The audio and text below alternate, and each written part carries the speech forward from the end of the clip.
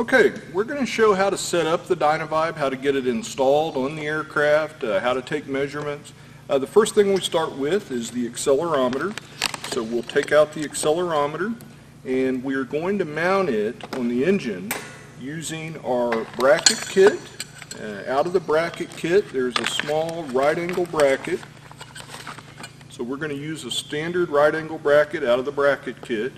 We're also going to use case bolt adapters, which just make it a lot more efficient. So we do have these as an option. The case bolt adapters make it really quick. Otherwise, without the case bolt adapters, we'd probably have to pull the cowling off and access some of the bolts at the front of the engine. So let me show you how to use the case bolt adapter kit first. What we're going to do is attach the accelerometer using the screw head.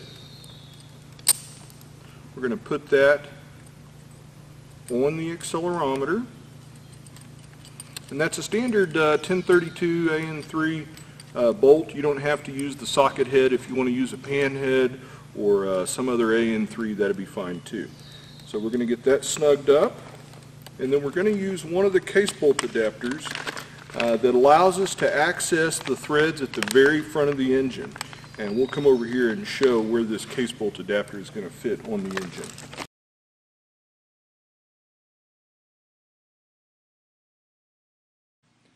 So this is the case bolt adapter. You'll notice that it's got a fairly large thread on one side and a 1/4 28 on the other. And what we can do is just install that directly on the remaining threads from the case through bolt.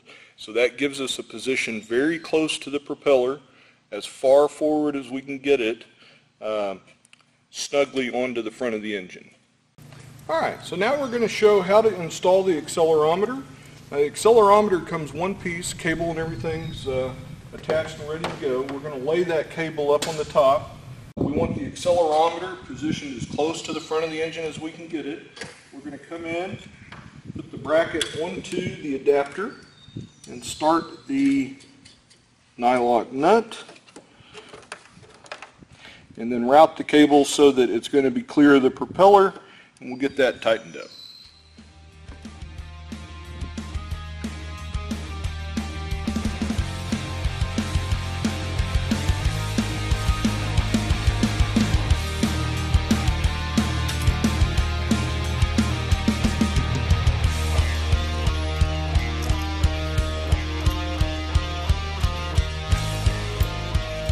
We're going to route the cabling so that it stays clear of the propeller and that it doesn't pull on the accelerometer. So we want to put just a little bit of slack in here and then go ahead and tape that. And then we're going to tape it down the side of the cowling. This is going to keep it from moving around on the cowling as the slipstream comes back along the outside.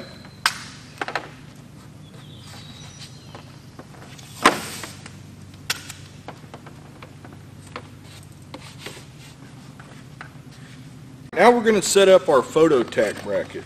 We're going to use a right angle bracket. Both of these brackets are for the photo tack, but for this we're going to use the right angle bracket, and we're going to take the small nut off the front that goes through the hole in the right angle bracket, and then we're going to put just a little bit of tape on the bottom of the bracket, because this is metal, we don't want it to scratch up the cowling. We'll put a little tape on the bottom and then we'll mount that on the cowling. We'll show that here in just a second.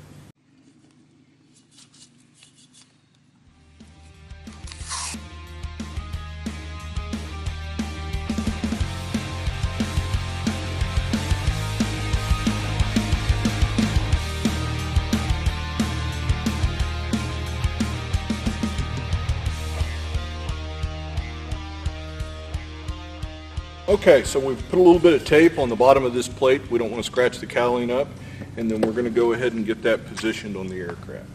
It's nice to just put it right on the outside of the cowling. We're going to tape it down real well, but that allows us to eliminate a lot of steps. Pulling the cowling off saves a lot of time. So we're just going to have this taped down right up here at the top. We get our tape.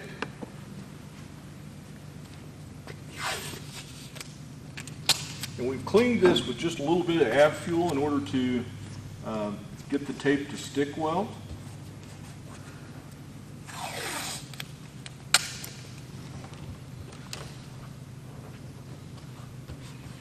want to make sure to use nice long strips so that it's held down well.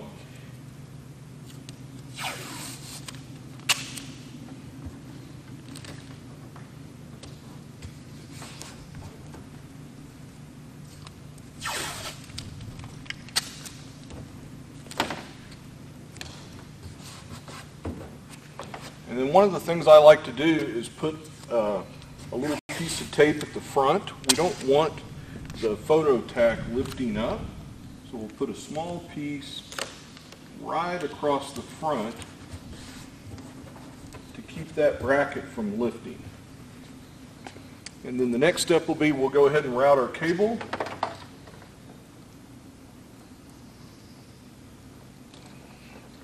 Again, we want to route the cable across the cowling and down the side with some tape. Okay, so we've got our photo tack set up here at the front, and now we want to secure all the cabling. We're going to route the photo tack across the cowling and secure it every foot or so.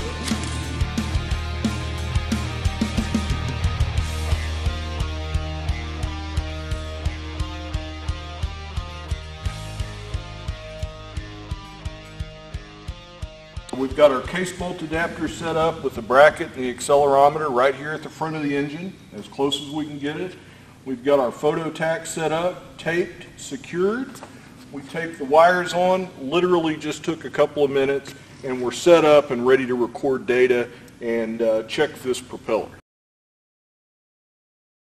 So we've got the GX, we've got our photo tack and accelerometer hooked up. The two connectors, the accelerometer, we're going to plug into the port on the left side, and then this is the photo tack.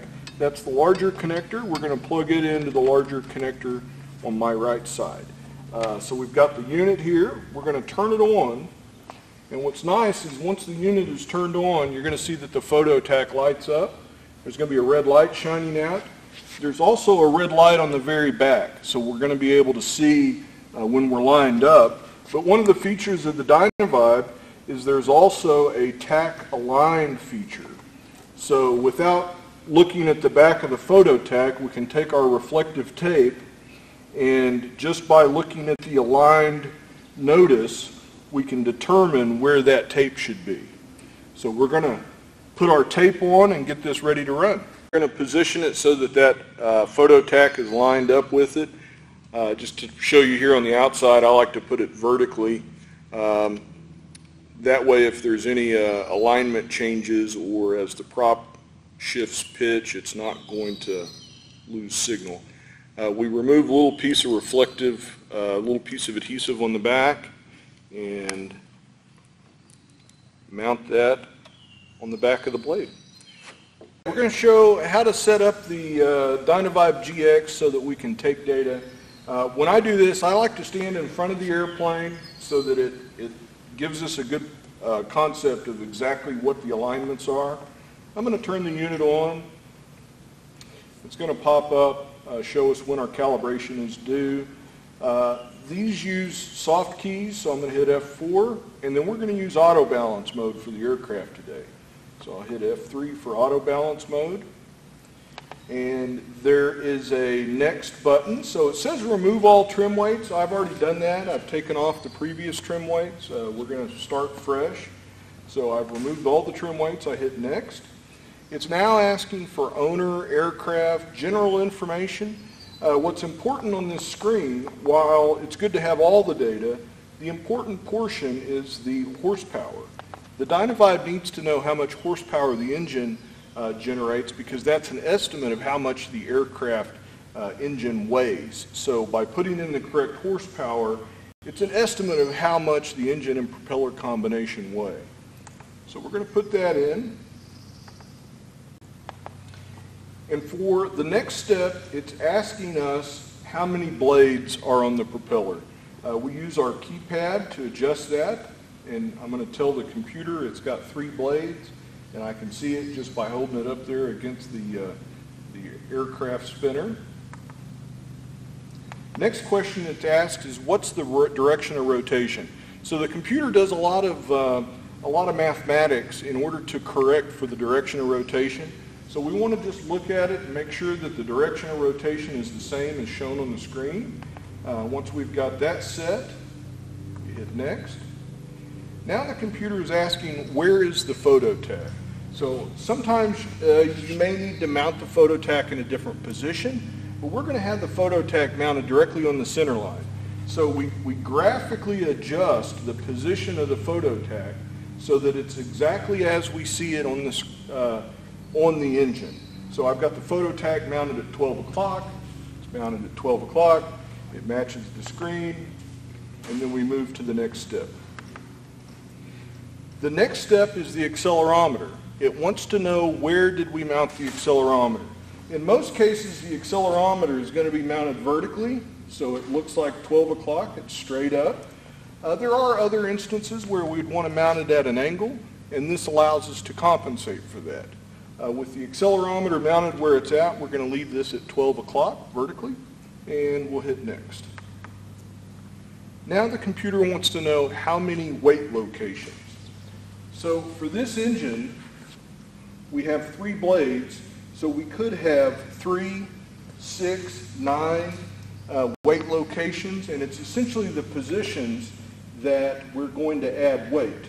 I'm going to tell the computer that we have 6, 2 for each gap between the propellers, so there are 6 weight locations. You adjust that on the screen, go to 6. And now it wants to know, where is number 1?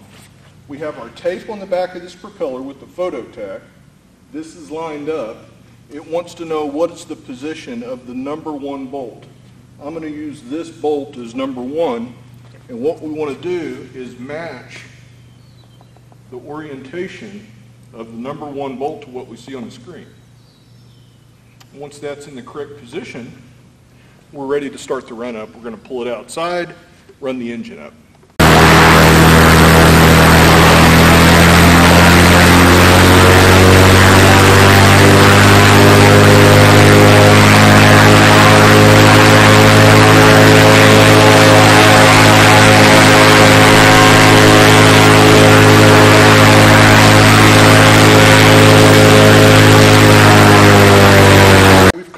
First DynaVibe run, and it's requesting 31 grams on bolt 2.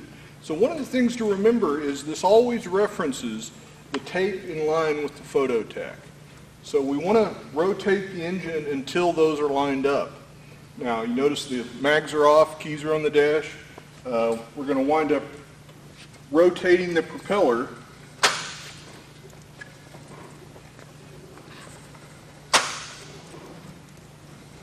until our taped blade, this has tape on it right here in the back, is lined up with the photo tag, and we know that we had that mark for screw number 1. So this is number 1 position right here at the top. So what it's asking for is number 2 to have 31 grams. So we're going to go ahead and measure out 31 grams for the weight addition. We've got the included scale here. We want to essentially add washers until we get as close to 31 grams as we can.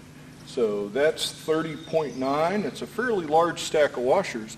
A lot of people don't realize that the propellers are pretty heavy, and they take a lot of weight in order to adjust them. So it looks like a lot of weight, 31 grams. We're going to go ahead and use that. Now, one of the things that's important with the DynaVibe is to tell it what you did. So it asked for 31 grams, but I've got 30.9. So I'm going to tell the computer that on bolt 2, I'm adding 30.9 grams. So even though its suggestion was for a different weight, I'm telling the computer what I'm doing, and that will allow the computer to learn for the next run. So I'm going to install 30.9 grams on bolt 2, and we'll go from there.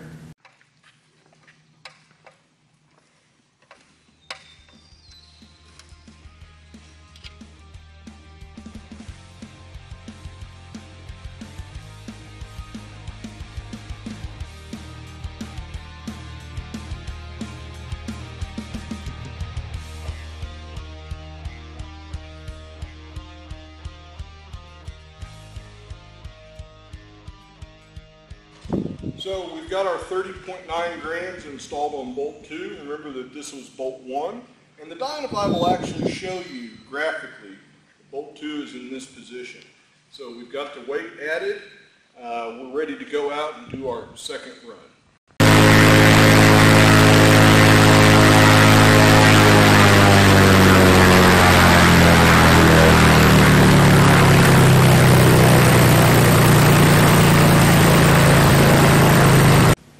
Okay, so we've completed our second run. During the first run, the DynaVibe asked for 30.9 grams, 31 grams. We added that. This is our second run. The DynaVibe, between the two runs, has learned for this engine, this spinner propeller combination, how much weight is going to need to correct that. It's asking for 50 grams on bolt 3. That's quite a bit of weight.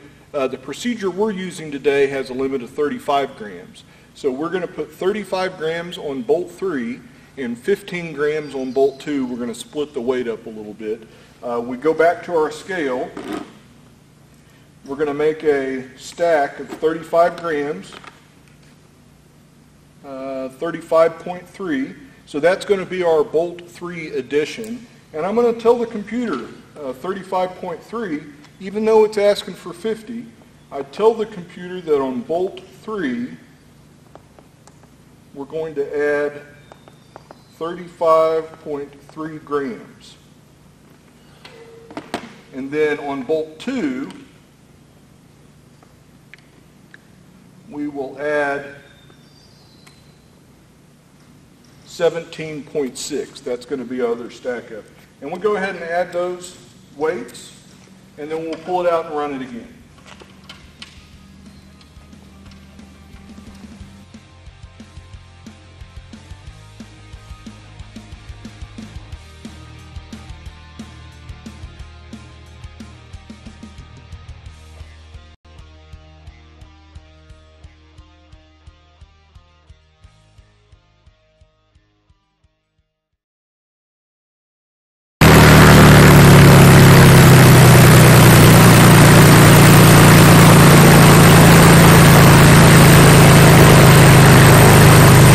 So we just got done with our second correction run. The DynaVibe asked for 50 grams. We added 50.1. We told the computer exactly what we put on and where we put it on. We now are at less than 0.10 IPS. Normally, for most aircraft, you want to be below 0.20. We prefer to be below 0.10, and we're at a 0.08. So 3 runs, including the initial run, and we're finished. It's very quick to install the equipment and do the 3 runs, put the weight on. We've generated a report that is now on the DynaVibe that we can download off the SD card that is a complete report of the work we've done, and any other vibrations in the engine are all recorded in that report. So we're ready to finish up, pull the hardware off.